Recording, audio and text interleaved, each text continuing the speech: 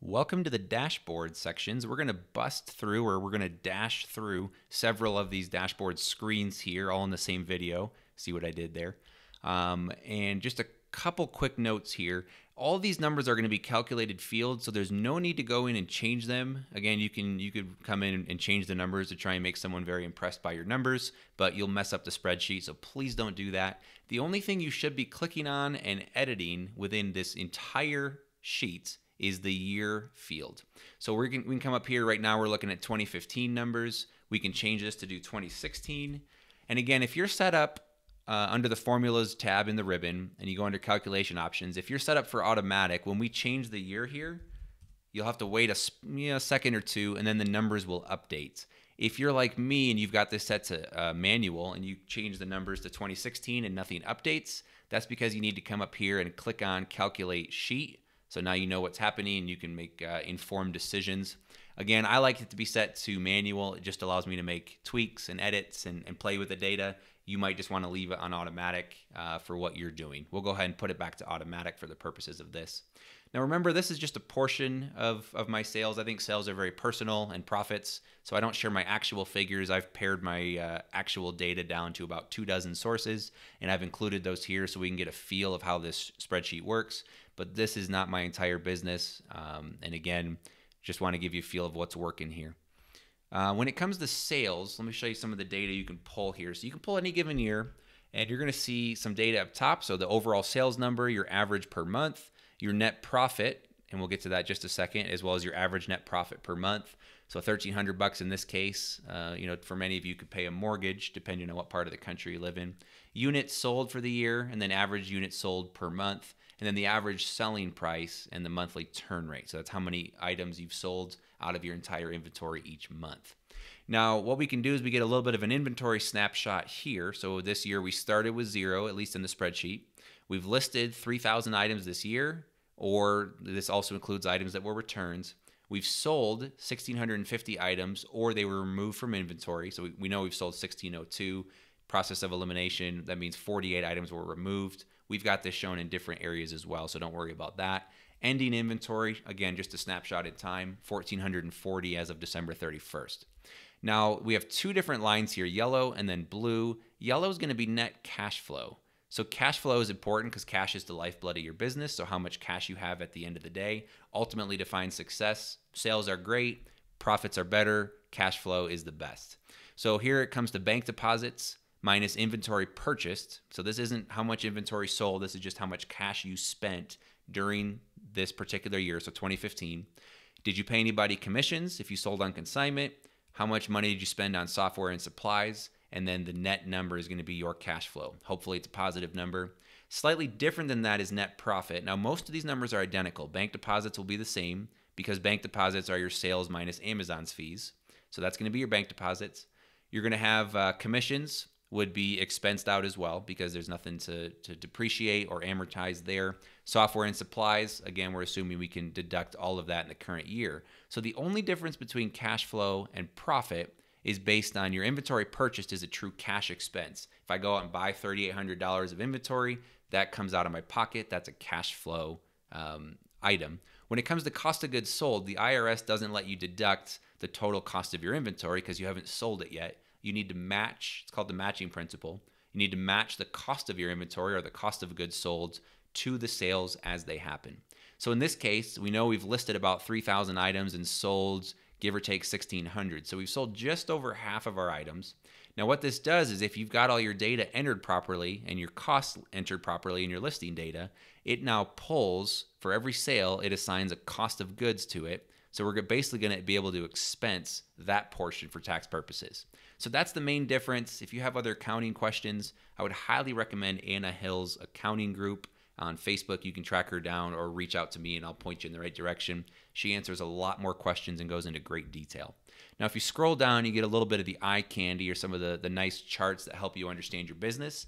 So what this is these are months 1 to 12. So nothing fancy there. It's just January through December.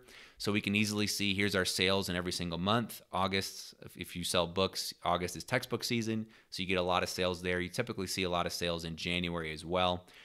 but I had just started the business in this hypothetical example, so not much sales there to speak of. Now you can kind of get a rough feel. You see that it's fairly slow in the early part of the year, especially as you're building your inventory. You see a lot of growth happening as you approach textbook season. Then you come back out of that and get a little bit of a bump in December. You can come down, so that's dollars sold. You can see units sold here as well. And again, you see the nice big area there in August as you're selling a lot for textbook season. ASP is average sales price. If you understand your margins, you know that the higher your average sale price, the higher percentage of every book goes back in your pocket at the end of the day. So I like to shoot for about a $20 to $22 ASP. In my example here, you see it's just a little bit lower than that, but you can see how it does every single month and see if you're hitting your goal. Units listed versus units sold. So the blue chart is how many items you've listed every month. So you can go back and look and say, hey, am I growing my business adequately? Well, I did fairly well starting off. I was listing 500 to 600 a month in this example, which was doing great. And then for some reason in July, maybe I was on vacation or just don't have any books in these particular sources. So you could come back and the numbers don't lie. If you're measuring your business, you can come back and say, hey, I need to not have months where I'm listing 0. And so that's something you can come back and take advantage of. Also in November, you can see only 2 items were listed. So not a great way to be growing the business there. At the same time, you can see the units sold. So you can see that over time, you're growing that number. And as your business matures and gets more healthy, you're going to be seeing that number go up as well. So just real easy, you can see, are you growing the business in these couple months here? So the second quarter of the year, I was listing well over the number of items that I was selling. So we're growing the level of inventory. Therefore, the business is probably going to keep growing as well. And as a result from the hard work put in these 3 months, you can see that the numbers went up quite a bit as well. Of course, textbook season didn't hurt. In these particular months, I was actually selling more than I was listing, so my inventory was declining. And for a better way to get a picture of that is your total inventory number. So just like we talked about, as you're listing more than you're selling, your inventory is growing. So you can see your inventory grow from a couple hundred to approaching 2,000 items. And then as you're selling more items than you're listing, you can see it kind of tail off and then kind of level out by the end of the year. At some point, if you follow the 100 book a week challenge, your inventory is actually you're going to reach equilibrium. You're going to be listing roughly 100 a week. You're going to be selling roughly 100 a week. That point will typically end up being closer to 3 to 4 or 5,000 units in inventory. But at some point, if you kind of get a straight line here on your inventory chart, that means you've achieved equilibrium. And as long as you can keep replacing what you've sold, you should be able to keep your business running fairly regularly. Say that word 5 times fast. Turn rate, this is how many items you've sold that month divided by your overall number of items in inventory. And we actually take an average. So we take an average in February here. We look at the number of items you had at the end of the month plus the items you had at the end of the month in January. We divide that by 2 to reach an average. We take our total sales and divide it by that. A typical monthly rate for me is probably 10 to 14%. You can see it's a little bit higher starting out because you don't have as much inventory. So your end number, your base number isn't as high. So it's harder to kind of see a real picture of your inventory. And you can see in textbook season as well, as you would expect, you see quite a high turn rate, which is great. Cash flow, again, above the line is going to be positive. So you can see the cash flow for every individual month. Some of these months here, I was actually buying a lot of inventory and listing it versus selling it. So my cash flow was actually negative until we caught back up and started selling what we did there. So again, your business might be under to start with, and that's okay. Just make sure that you're monitoring that closely. Make sure you keep growing the business. So that's it for the sales dashboard. Again, the sales dashboard here is at a monthly level. If you scroll down, I put a nice little note that says, don't delete any of these cells. I tried to hide these, but then the charts weren't updating. So this is where all the magic happens. If you want to nerd out or see what some of the formulas are, you're welcome to play around here, but do not edit these. Again, I'm not responsible if you delete the data, and I guess you'll have to start from scratch or figure out how to redo it if you do that. So again, that's just a quick snapshot of the sales dashboard. Again, the only thing you want to change is in the year. Now the weekly dashboard is going to be very, very similar, except instead of on a monthly level, we're going to be keying in on a weekly level. So let's go back and look at 2015 as well. Again, we're set up to automatic calculation, so you can see all the numbers change. You can get a feel now of how much sales you're doing each individual week. We've got the inventory snapshot just like we did before, and you can see the units sold on a weekly level if you want to manage your business weekly versus monthly. And again, you can see weeks where you did list inventory, good for you, or you can see weeks where you didn't. Shame on you. Get back out there, find some more inventory and list it.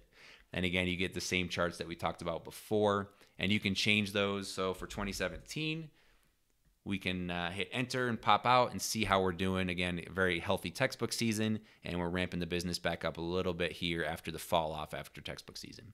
So again, you can check these out, and as often as you're updating your data, you can come back in here and get some new metrics and see, are you trending toward the goals that you've set for yourself. Now, one more dashboard while we're at it is the comp dashboard, or the competitive dashboard. And the way we set this up is it's really fun to compete with yourself, especially as you have several years of data. So you could put a couple data points in here. So and again, you can just add whatever you want. Now, if you add the same 2 years, they're obviously going to match. So you're not going to beat yourself one year versus the other. They should be perfect overlap. So don't do that. You want to put the older year in year 1 and then your comparative year in year 2. And what that's going to do, it's going to pop up and let you see how are you doing. So everything in blue down below is going to be the first year, so 2016. Everything in orange will be your second year, in this case 2017. So again, this is taken at a monthly level, and we do have some legends here to help you understand what the years are in case you forget. So you can go and see, how are we doing in January? Well, we sold more in 2017 than we did in 2016. Good for us. You can see the units sold, and again, we're doing a little bit better in 2017 compared to 2016. We don't have any data from April yet, so that's just showing as a 0, and it just flatlines, and that'll update throughout the year. Our average selling price, we did better in January and February. We dropped off a little bit in March compared to last year. So again, it's just a healthy way to compete. Units listed, you can kind of see how you did. Right now, we're outflanking last year. We're doing better, so our sales should theoretically be higher as we go throughout the year. Your total inventory, so we can see how it ebbed and flowed throughout 2016. Right now, we're a little bit higher than where we left off in 2016. And you can see, again, flat line because we don't have data for the rest of the year. Turn rate, how are we doing? March was much more healthy than it was in March of 2016. And again, that's just a quick snapshot of your inventory, and you can plug in any 2 years that you want. We could actually do 2015 to 2017 if that was helpful, or you wanted to feel really good about yourself, especially if you had a small business starting out. So those are the dashboards. Again, nothing to change in there. All the magic happens down below. So again, put a little friendly note, don't delete any of these. You're just going to want to stay up here, just change the years on any of these individual tabs, and that's it for the dashboards.